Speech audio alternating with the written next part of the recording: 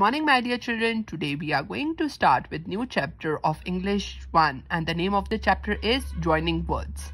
Joining words are also called conjunctions. Joining words or conjunctions are the words that join two words or two sentences. So there are many conjunctions, but in class 1 we just do two conjunctions. The first one is and second is but. Today we are going to read about and. And. Read these words. Lock and key, girl and boy, bat and ball. These word pairs are joined using the word and. So, and word is joining two words, right? Now, read these sentences. I have a pencil. I have an eraser. So, what will be the best way to write? I have a pencil and an eraser.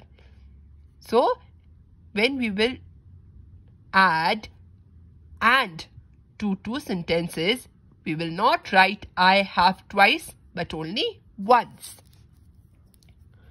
The two sentences are joined together with the word and to form one sentence. The word and is a joining word. We do not repeat words such as is, am, are, was, have or has while joining sentences. Okay?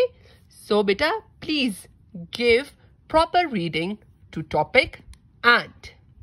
Now come to page number 50. On page number 50, there are few exercises which will help us to understand that where exactly we can make use of and. Join the pairs of naming words using and. One has been done for you. Cup and saucer, shirt and tie, shoes and socks, bread and butter. Beta, if I'm not wrong, so you have done all these words in your KG class also, and we were joining two words with and, right? Remember? Now we will do few sentences also which will actually help you to understand that how can we make use of and.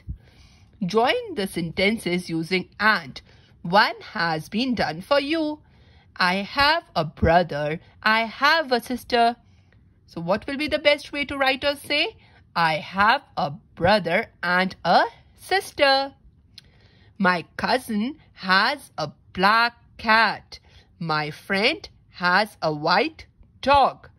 So the correct way will be my cousin has a black cat and my friend has a white dog. He loves to sing. He loves to dance. He loves to sing and dance. I like chocolate cake. I like strawberry ice cream. I like chocolate cake and strawberry ice cream. It is a cold day. It is a windy day.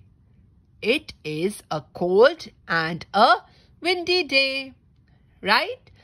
Please, beta, read this topic and carefully and do your A and B exercise in book itself.